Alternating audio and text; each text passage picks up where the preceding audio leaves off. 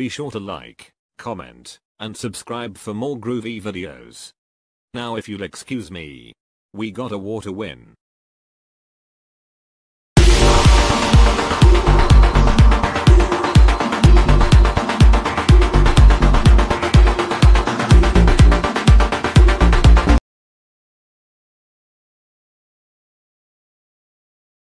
Hey guys, welcome to another Transformers discussion video.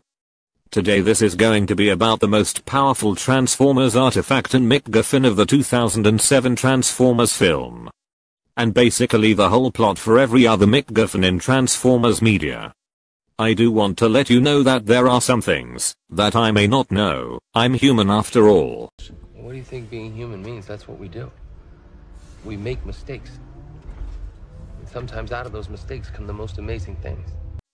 I also want to give people heads up, we already know.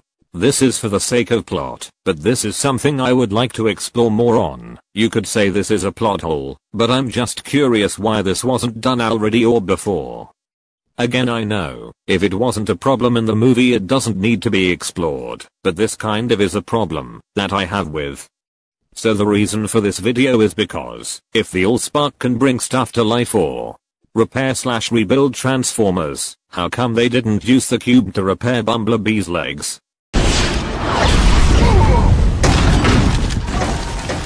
I would have forgiven Megatron being revived, because the Decepticons used a shard of the Allspark, and there's no telling how much power it has, in order to repair or bring Transformers to life.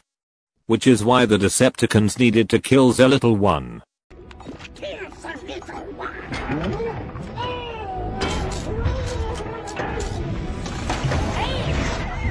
I mean, the Allspark is able to bring Transformers to life like in Sam's kitchen, and jet fire from the museum. But the Autobots have the cube to fix his legs and even his voice box.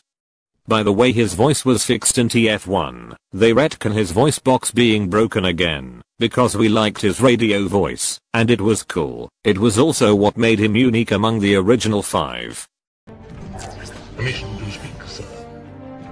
Permission granted, old friend. You speak now? You could say they didn't want to accidentally bring Transformers to life like Sam did. But how would we know?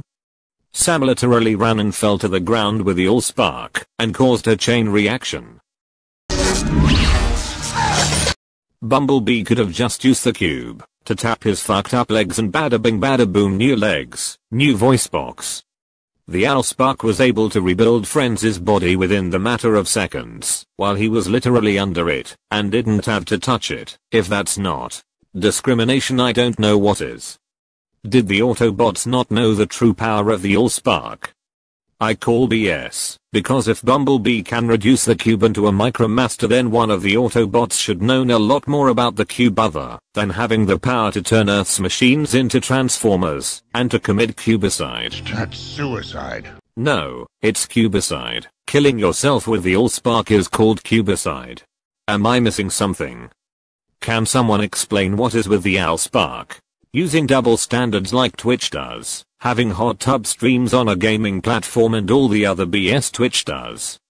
If you know anything why this didn't happen other than plot wise, leave it in the comments. And that's all for now. I will have another video coming out soon. To entertain my fellow subscribers, be sure to share with other Transformers fans who like this content. If you haven't, check out my playlist with more Transformers discussions. You can also check out my Transformers memes playlist, and have a good laugh. Anyways, thanks for watching, I hope you enjoyed yourself. Give the video a like, give the video a shout out, above all, give the channel a groovy subscriber.